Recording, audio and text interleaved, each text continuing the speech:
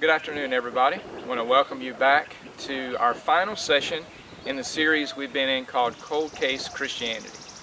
In this series, we've been watching Jim Wallace, a former cold case homicide detective, as he investigates the claims that the Gospels make. And the reason this is so important, as we've talked about through this series, is can they be trusted or can they be reliable? The reason that's so important is because if what's written in the Gospels about the life, death, and resurrection of Jesus, if it can't be trusted, okay, if it's not reliable, then we don't need to devote our lives to Him. Okay, that we're wasting our time if that can't be trusted. This whole idea of Christianity is a waste of time if what's recorded in the Gospels about Jesus simply cannot be seen as reliable in any way. So Jim investigates the Gospel writers by using the same techniques that he used in his cold cases. And Jim talked about in the series that cold cases are events that occurred in the past. There's no longer any living eyewitnesses and little to no physical evidence to examine.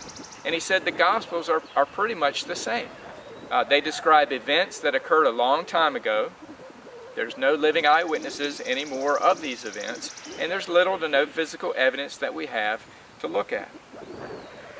And so through this series, Jim says the only way you can make a case in this circumstance is by looking at circumstantial evidence. And we've talked about through this series the difference between direct evidence and circumstantial evidence. And that in our courts in America here today, a judge will tell you that circumstantial evidence is to be looked at with the same importance as direct evidence, that both carry the same weight. So to see whether the Gospels are reliable or not, we have to make it solely on a circumstantial case. So in the first 3 sessions, we answered this question: is there any way to tell if what's been written in the Gospels about Jesus can be proved reliable, at least beyond a reasonable doubt? Is it possible it's all fake, it's all made up? Sure, it's possible. Anything's possible. But is it reasonable? Is it reasonable to think that based on the evidence that we have? And in those 3 sessions, Jim gave us a very convincing case that we can trust what's written in the Gospels, that it looks to be reliable beyond a reasonable doubt, that it looks to be accurate in what it records. But many people would say that all this does is tell us that we have a well-preserved and accurate lie, or we have a well-preserved and accurate myth or fairy tale. And the reason many would say that is because the Gospels say that supernatural events actually happen, that supernatural events are true. The greatest claim of a supernatural event in the Gospels we find is that Jesus rose from the dead. So many people, again, they simply say, yeah, you may have an accurate, well-preserved record of this, but it's a well-preserved and accurate lie because nobody comes back from the dead. And that's really the key. Everything hangs on the resurrection of Jesus. Our entire faith hangs on the resurrection of Jesus. The whole idea of Christianity depends on the resurrection of Jesus. It's the critical event. If it truly occurred, then it changes everything. So, we've got another question here. Is there any way to tell if the claim about the resurrection of Jesus that we find in the Gospels, is there any way to tell whether that is reliable or not? Can it be trusted or not? Well, in last week's session, Jim began to examine the most outrageous claim that the disciples of Jesus and the Gospel writers ever made about Him, and that was that He rose from the dead. And so Jim began to walk through all the possible explanations for why the disciples and why the Gospel writers would have said that this was true, that it actually happened. And today he's going to finish going through those possible explanations of why the Gospel writers might have said this, and then decide which one makes the most sense based on all the circumstantial evidence that we have available to us.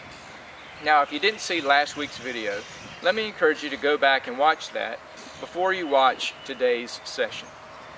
So at this point, let's pick back up with Jim in part 2 of the cold case for the resurrection. Maybe they just saw this as a vision, a hallucination. They wanted Jesus to be alive so badly. Look at, Mary sees a gardener, and she says, oh, it's Jesus. Maybe it is a gardener. Maybe she just wanted to see Jesus so bad she imagined the gardener was Jesus. That actually seems like it might be reasonable.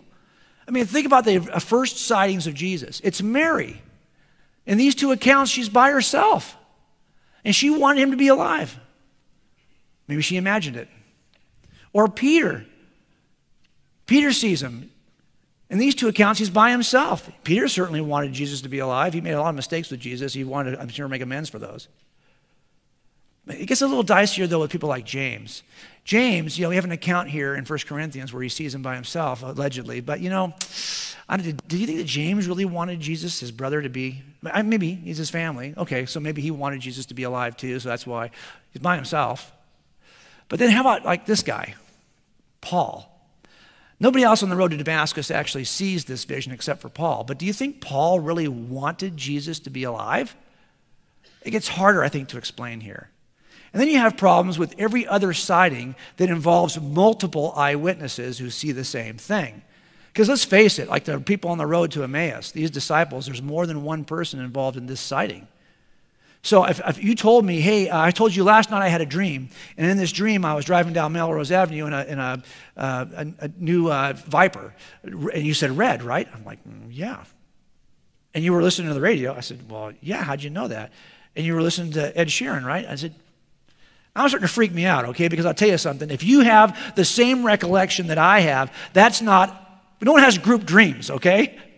That's called a memory of something that actually occurred. This is what we have here. We have a number of sightings in which we have more than one person saying the same thing they experienced at the same time.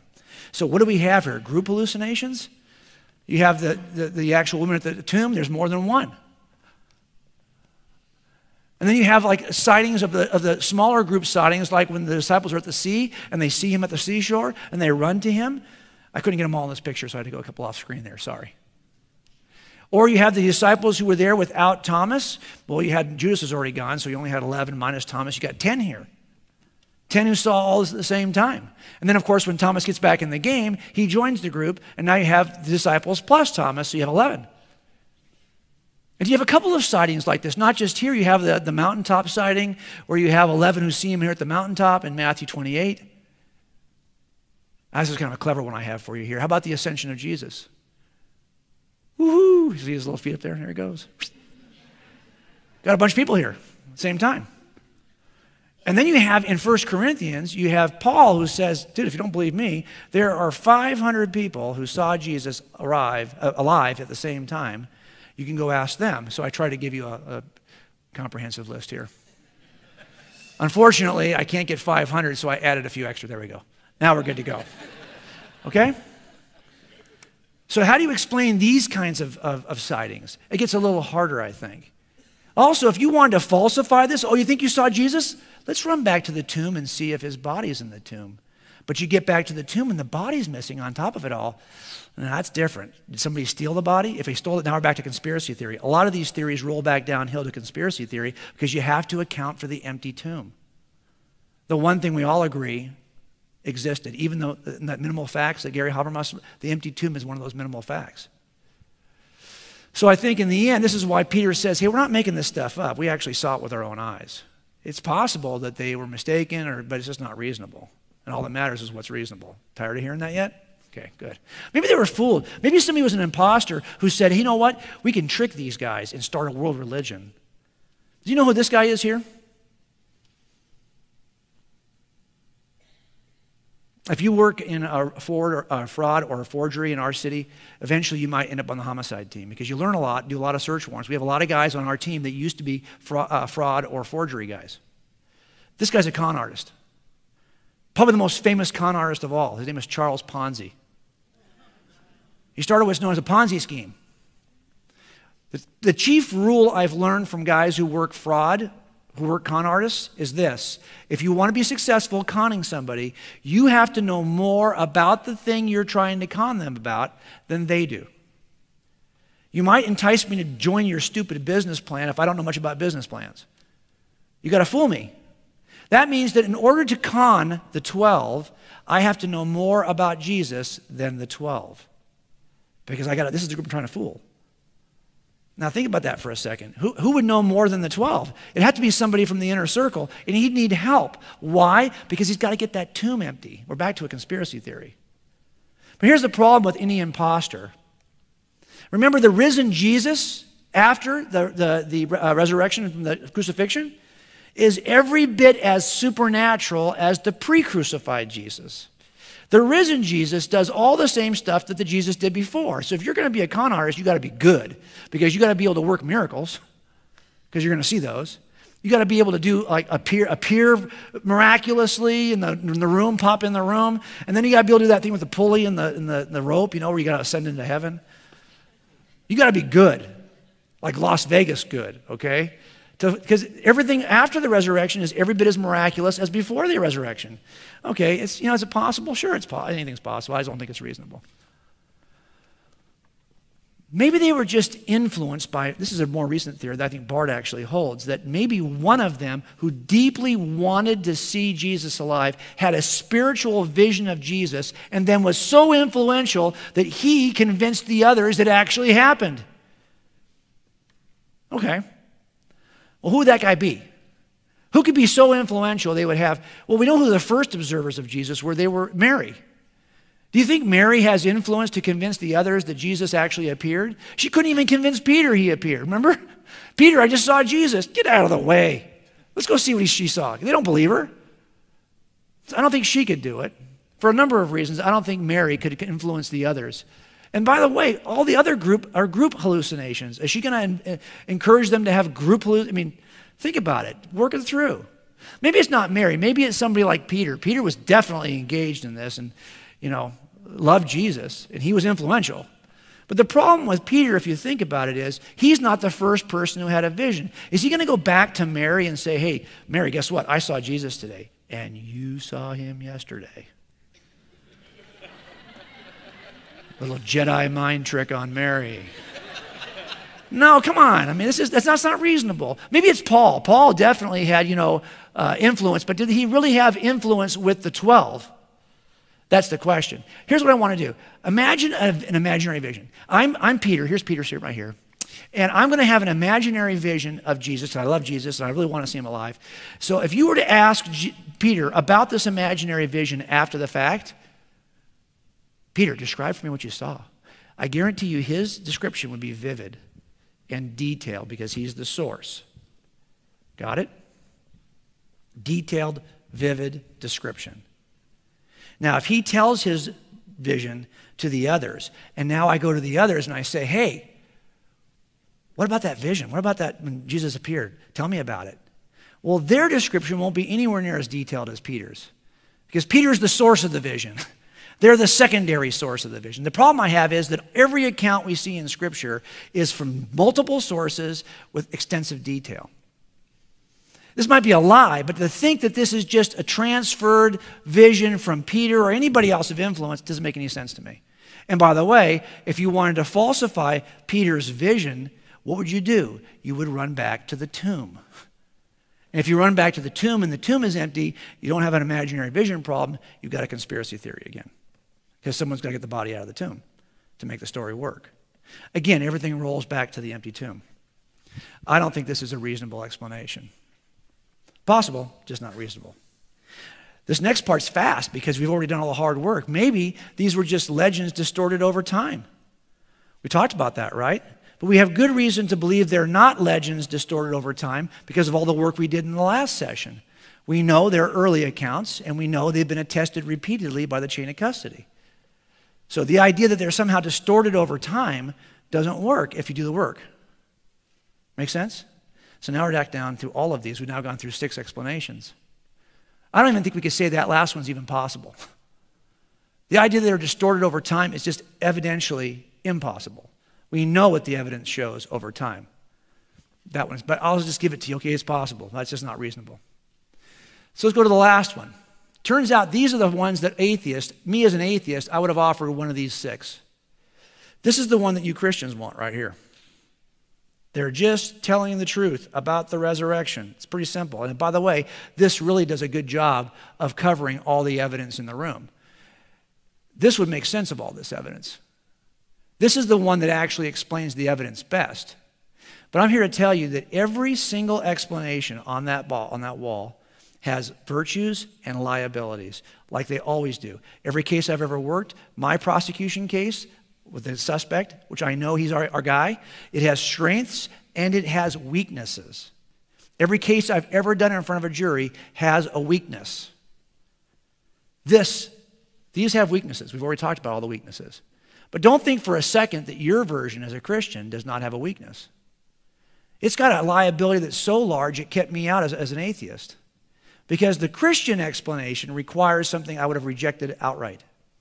The Christian explanation requires a resurrection. And for me, as a philosophical naturalist, ain't no way we're going there. That's out. Makes no sense at all. Because my presuppositions as a philosophical naturalist would never have allowed me to go there. But I want you to think about what this whole investigation is. Anyone who's examining the resurrection, what are they trying to look at? They're trying to look at whether or not really God could do such a thing. They're examining whether or not a resurrection is reasonable or possible. They're trying to figure out whether or not a resurrection could ever occur. Well, if that's your question and that's the investigation you're starting, you cannot start with the presupposition that no resurrection could ever occur. Right? That's the thing you're trying to investigate. And I tell you, a lot of my friends and me too, I would have said, okay, look, show me some evidence. Oh, well, these are early dating. They are dated really early. Don't care. Resurrections don't occur. Jump over that. Well, I can show you some other evidence here. For example, they're quoted by non-Christian authors in the first century, all kinds of other, don't care. Resurrections don't occur. I'm committed to that presupposition.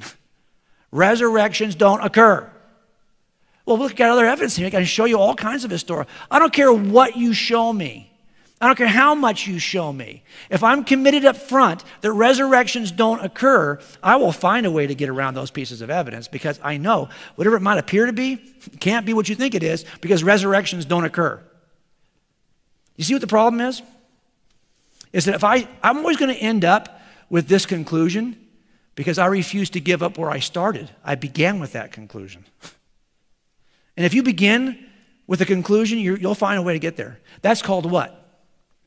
That's called circular reasoning, where I end up where I began because I refused to get off first base. Make sense? Remember I showed you this picture? This is the presupposition the officers had. They came in believing in advance this is an overdose. And so therefore, they found ways to look at this as evidence to support their presupposition. But it didn't end up being that way. So when we're looking at the issue of the resurrection, there's only one of two possibilities. Here they are. Question, what happened to Jesus? Well, he either rose from the dead or he didn't. Okay? Pretty simple. Now, if I'm willing to consider all possibilities, including those that might be supernatural and as an explanation, that one might lead me to this conclusion. But here's the problem. I reject anything supernatural. That is a blockade. It stands in my way. I cannot get to this conclusion because I have this barricade. Supernaturalism. On the other hand, if I just consider the natural explanations that we talked about to begin with, I have all these 6 problematic barricades. But I'll tell you what, I'm willing to find a way to jump over, get around, do whatever I have to do to twist and turn to get around all these problem explanations to get to this. This is a much harder conclusion to get to, but I'm committed to do whatever it takes to twist and turn and do what I have to do to jump over to get to that conclusion. Really? On this path, there's only one problem, one barricade. And guess what, folks? I'm the reason why it's there. I put that barricade there. That barricade is my presupposition. These problems are just the natural problems that come along with those explanations. This problem I created. Turns out I could actually remove that by simply not holding the presupposition. And if I do that, this road is clear. And the explanation makes sense of the evidence. The thing in my way is me. Got it? And for a lot of our friends who reject supernaturalism, I understand it. I get it. They're not open to that. Okay. I just make the case because it turns out that God's in charge of that thing. You pray yourself through this. Your friends who you've explained it all and they seem to be going nowhere, you talk to God about those people. You do your part, God does his role. His role is foundational. I sometimes think what happens is we think as evangelists, as Christians sharing our faith, we think that we are like playing a game of tennis. We're on the clay courts, Wimbledon, the camera's rolling, it's hot, we're sweating, every point matters. We hit it back over, oh, it's out of bounds, oh, I lost that point, it's all on me, it's my fault. That is not what we're doing. This is not a game of tennis. This is a game of baseball. Your job is to get to the plate and do whatever you can to advance the runner to first. And you know what? When you get done, he may only be sitting on first. And then somebody else 5 years from now will come along and might get that guy to second. And I know this with Mormon, my Mormon family, this is very true. Then along the way, somebody else comes along and gets that guy to third. And then 2 years later, somebody else says something that God's moving in this guy's life, and suddenly he's running home. And that guy who shared in that last moment goes, woohoo, I just brought somebody to Christ. No, you didn't. That guy was on third base leaning in. Dude, come on. You just did a little part of this because we're a team. So I want to encourage you, when you're sharing what you believe, this is not a game of tennis. And you might get done and think, I didn't accomplish anything. Because it doesn't appear you got a run in. Look, when I'm interviewing a suspect, I'm not trying to get home runs. I'm trying to get singles. I don't need him to confess. I need him to lie to me repeatedly so I can demonstrate to the jury he's a liar. That'll work for me. Enough singles, I'll drive in a run. We need to work as though we're just making singles. You are faithful and obedient to God when you get your butt up off the bench and get in the batter's box. That's it. If you make contact, great. You get a single, great. You don't make it, that's okay. You got off the bench, you did something. You do that, you're faithful. God credits that to your account. You get, good job, my faithful servant. You got off your butt for once and you tried. The rest, God takes care of this stuff. But he does allow us to play the game. Isn't that wild? So I want you to be encouraged. You may not see the movement you're looking for, but you are moving people. You just don't know it yet.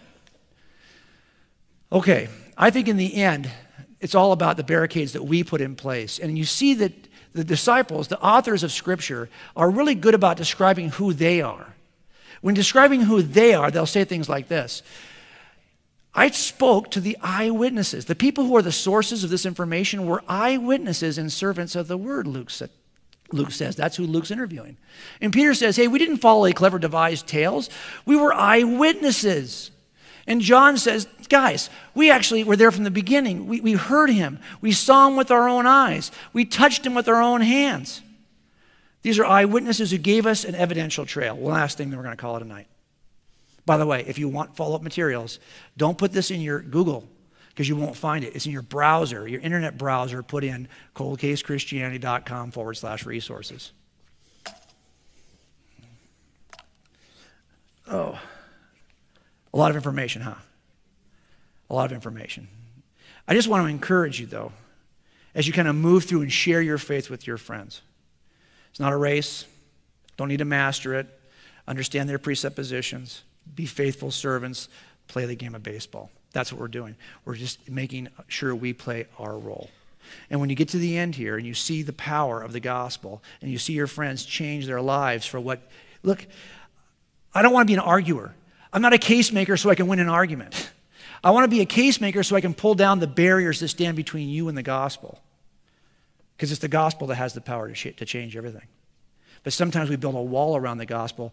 What we're doing here is developing the tools to bring down that wall brick by brick. In the end, what's important is the gospel. Make sense? And I know you're in a good church that's going to teach you how to share the gospel. So I want to encourage you to do one last thing. If you look, I know you sometimes feel probably bad that you're not an evangelist like Billy Graham, that you're not really doing what you should be doing. But you know, you may not be gifted in certain areas. It doesn't get you off the hook, don't get me wrong. But look at what it says in Ephesians 4. Paul says some of you are pastors, some of you are teachers, some of you are evangelists. Well, doesn't that mean then that some of you aren't those things? And some of you may not consider yourself to be an evangelist. And in that sense, you may not have that office of an evangelist. But Peter in 1 Peter 3 says, some of you should be ready to make a case for what you believe. No. He says, all of you should be ready to give a reason for the hope you have in Jesus. So you may not consider yourself to be an evangelist, but you don't get out of this obligation to be a case maker. If you are a Christian, you are a case maker, according to Peter, because all of you have that responsibility. These are not separate, two separate things. So if you are in this room tonight because you came here tonight to see the case and you're not quite sure, and you're thinking to yourself, is there really enough reason? Ask yourself, is it about there not being enough evidence to believe this is true?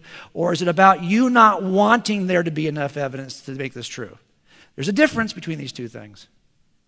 But if you're here as a believer to learn all this stuff, I want to challenge you.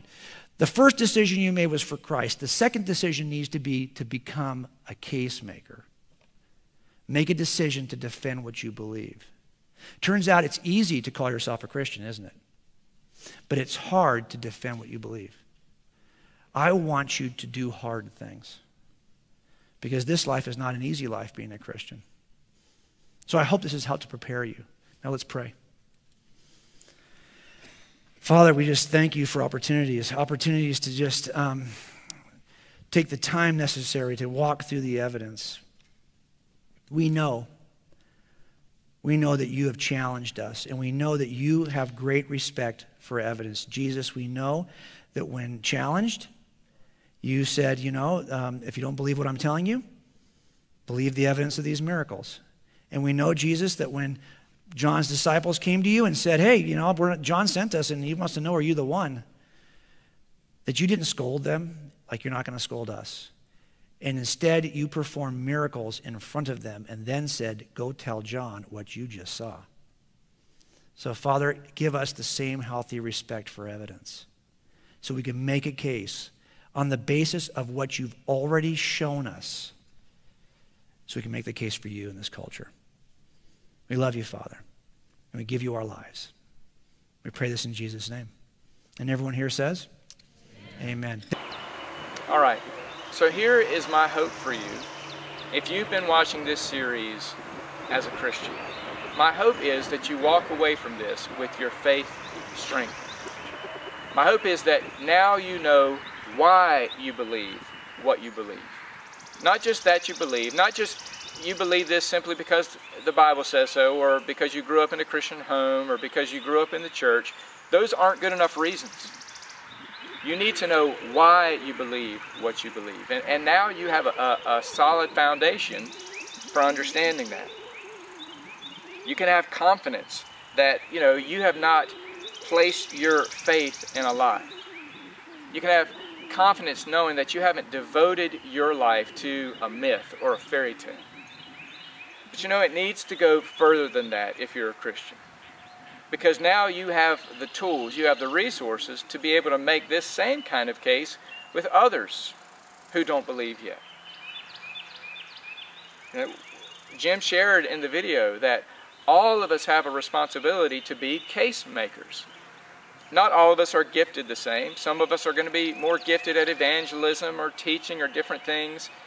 But that doesn't get us off the hook that all of us have the responsibility to be case makers for what we believe, to be able to explain why we have confidence in placing our faith, in Jesus, in what's recorded in Scripture about Jesus. Because here's the thing, we live in a day where if someone asks you why you're a Christian, your answer is, well, because the Bible says so. That's not good enough. It's not good enough.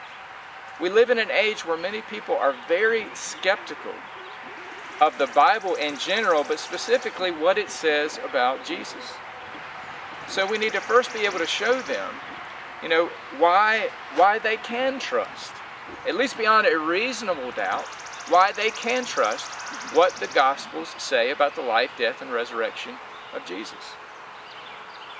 Now, if you've been watching this series and you're not a Christian, my question is simply this. What are you going to do with the evidence that's been presented to you? If this is true, It's the most important event in the history of the universe. It changes everything. If this is true, then your eternity depends on the decision that you make regarding Jesus. Do you believe that He's the Son of God? Do you believe that He took on human form so He could come to this earth, live a sinless life, and then die for us, die in our place to pay the penalty for sin that we never could, because there's no way we could live a sinless life? He paid that penalty. He paid that debt. Do you believe that? Do you believe that He rose from the dead? And that if you place your faith in Him as your Savior, and you devote your life to Him, to His teachings and following in His ways, that you will have the promise of eternal life with God. That you will have the promise one day, if we die before Jesus returns, as the Scriptures say, that you will have the promise of being resurrected just like He was, and then spend eternity with God. I hope that's the decision that you'll make. Now, I understand you may have a lot more questions and other things you'd like to talk about before you can feel confident in making a decision like that. And if that's where you are, let me encourage you, don't let the moment just pass by. Contact us here at the church. We'd love to set up a time where we could just sit down and listen to your story, listen to the questions that you have or the doubts you may be struggling with, to be able to really believe that this is true, and just be able to sit down and talk with you about those things. We'd love to be able to do that with you. So just contact us here at the church and we can set up a time to do that together. As we finish out this series, let me just ask you to join me in a word of prayer. Dear Heavenly Father, I'm so thankful that you've given us so much evidence, not just about Jesus, but about this world that you created, things that we can look at to know that there had to be an all-powerful, sovereign hand behind everything that we see. Lord, you've given us plenty of evidence to believe, and I'm thankful for that. You've not asked us to just have blind faith, to not be able to have our doubts and questions answered, Lord. You've provided many answers for us. And so I'm thankful for that, Lord. I'm thankful for what your Son has done for us, as we've just talked about. He came to pay that penalty for sin that we never could, to die on that cross for us, Lord, to show us that kind of love, to lay down His life for us.